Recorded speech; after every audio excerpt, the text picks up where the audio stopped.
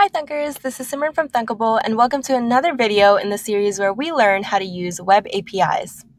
So, what is an API? API stands for Application Programming Interface, and it allows your app and another data source to talk to each other.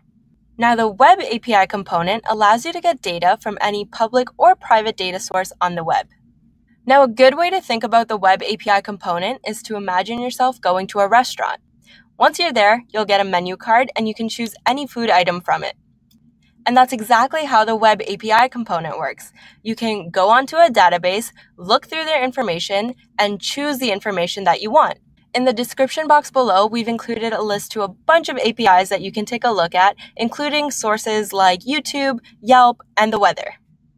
In this tutorial, we'll be creating an app that takes the artist name, a song title, and gives you the lyrics of that song right away. So let's take a look at how this app works. How this app works is that you'll be asked to enter in an artist name and a song title. So let's fill in that information. Let's do Pharrell and the song Happy. And now we'll just click Get the Lyrics. And there you go, you got the lyrics to the song and you can just scroll through them. All that we did in that demo was connect lyrics.ovh database to this app. Now, lyrics.ovh is a data source that stores song lyrics for hundreds of songs. This is pretty simple to set up and most of the hard work is already done by the database itself. So let's get started.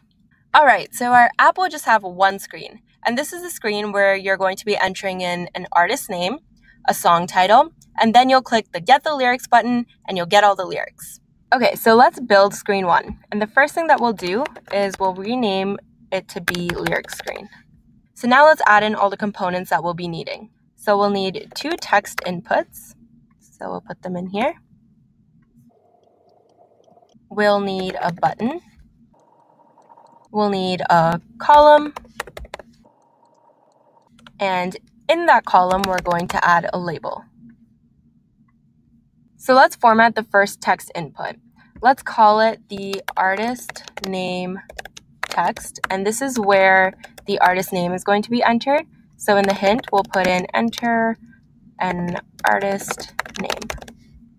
And we'll just set the bottom margin to be 20.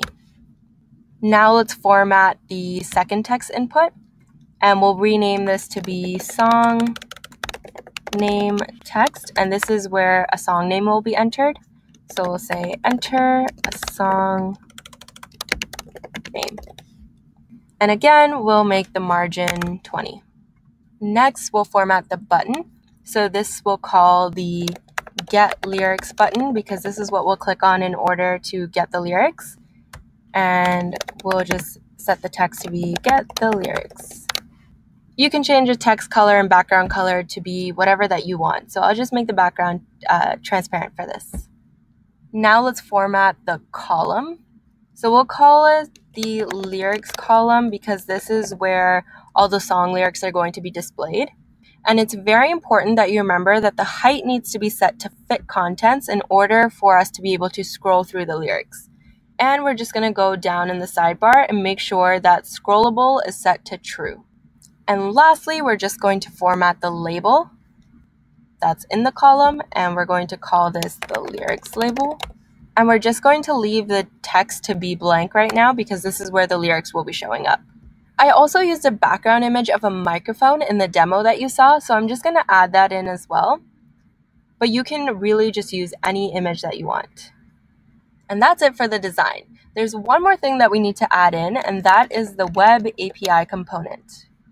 Again, the web API component will allow your app to talk to the lyrics.ovh database and get lyrics from them. So we'll just rename this to be lyrics API so we remember exactly what this does. Great, so now we can learn how to program this app. Let's go to the blocks to do that.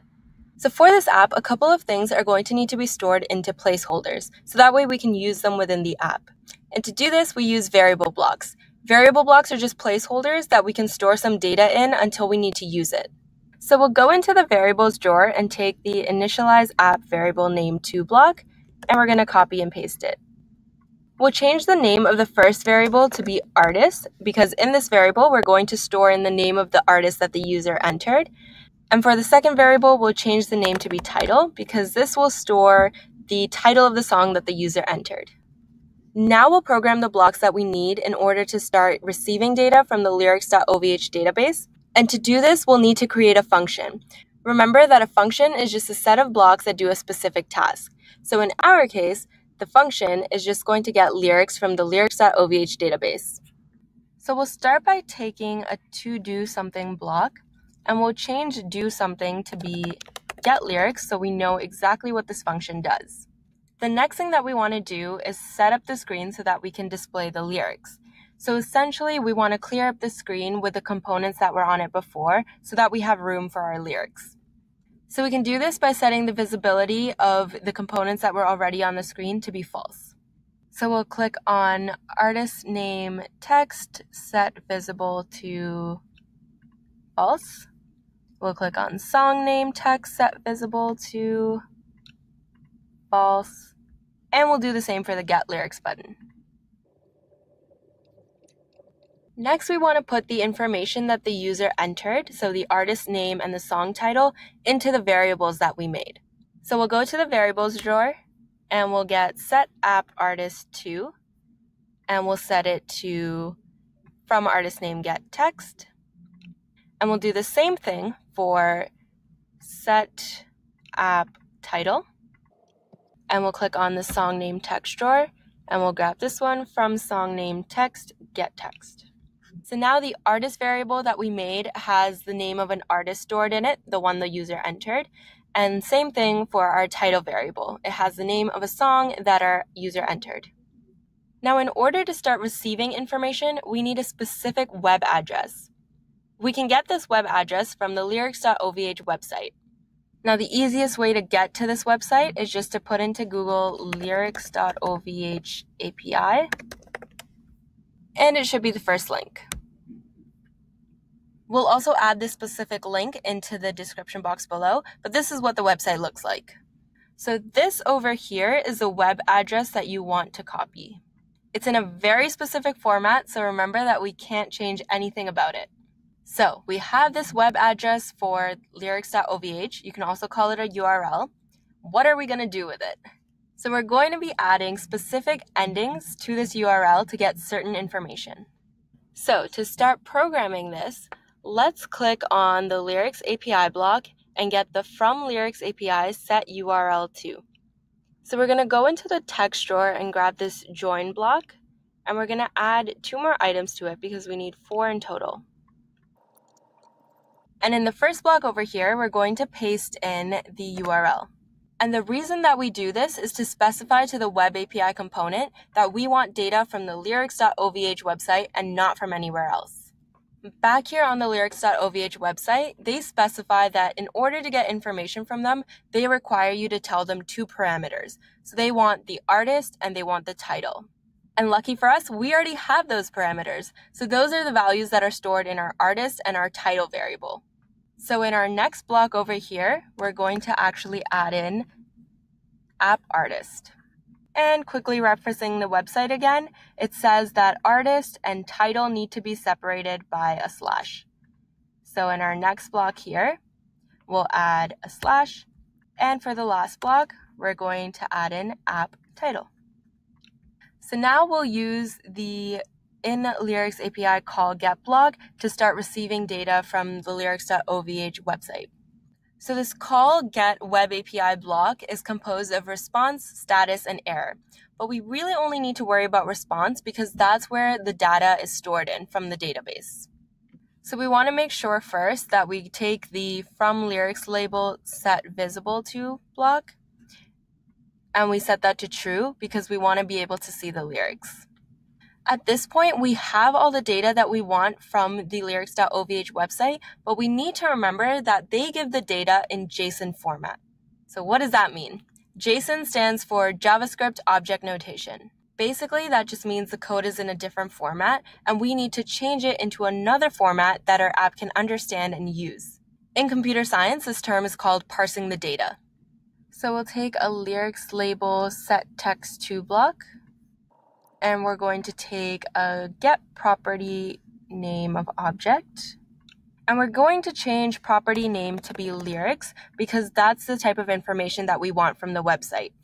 And if we take a quick look at the lyrics.ovh website again, they specify here that in order to get lyrics from them, you're going to have to add in the word lyrics to your app. Now we'll connect to this a get object from JSON block, and we'll add to that response. So let's go through this again. We're taking the response that we got from the website that's in JSON format, and we're converting it into an object format that our app can understand and can display. And we're almost done. The only thing left to do is to tell the app when to actually call this getLyrics function. So we want this function to run when someone clicks the Get Lyrics button. So we'll click on the Get Lyrics button and we'll take the when Get Lyrics click block. And all we have to do to this is add the function call. So we'll click in the functions drawer and get Lyrics.